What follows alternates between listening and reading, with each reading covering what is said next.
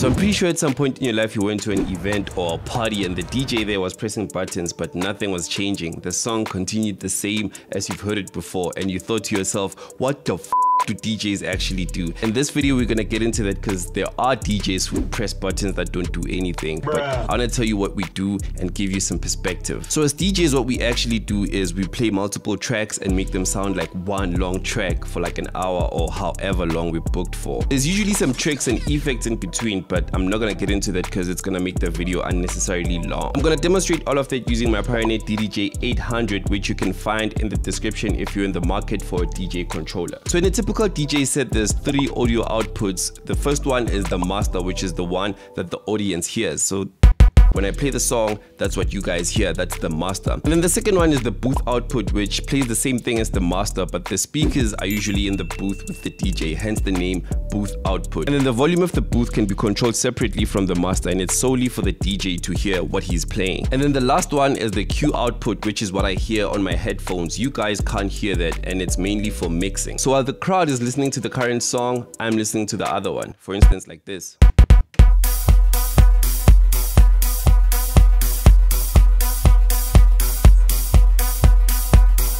So there's another song that's currently playing, but you guys can't hear it. It's only me. And if I bring it up, then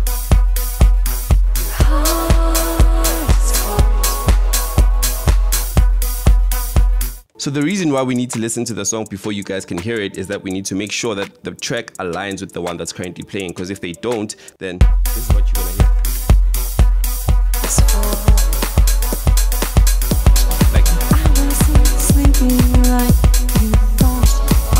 That sounds horrible. So when you guys are listening to the music and the DJ is moving this thing,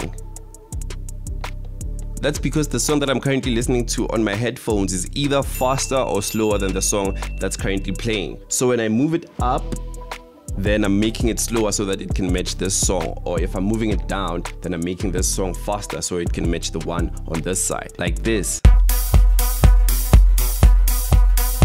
So I'm gonna move it down and the song is gonna be faster.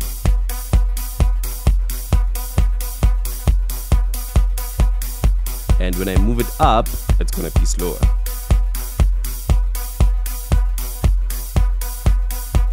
Right? And then sometimes you're gonna see the DJ do this.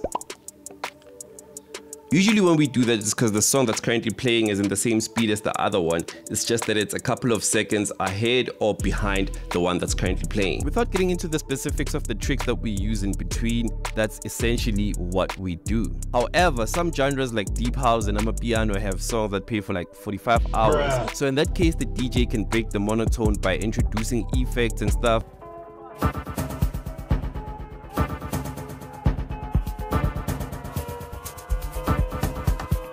Other DJs leave the decks entirely and start dancing, and then there's the black sheep, the type of DJ that presses buttons that do nothing at all. Oh my god, bro. Oh hell man, what the fuck, man? Get your ass on, right? Because they think that they would look stupid just standing there while the song plays, and they can't do effects and they can't dance. So yeah. Anyway, I hope you got some value from this video, and if you did, consider subscribing, and thank you for watching. Catch you on the next one. Peace.